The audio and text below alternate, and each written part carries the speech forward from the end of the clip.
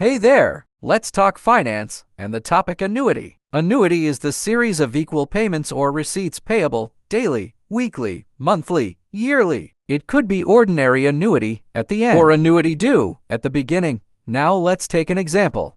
Johnson deposits 10,000 naira each year in a savings plan for 5 years, with the first deposit made at the end of the year. If the bank pays 5% interest at the end of each year, what is the balance in the account at the end of the 5 years? Here's a solution.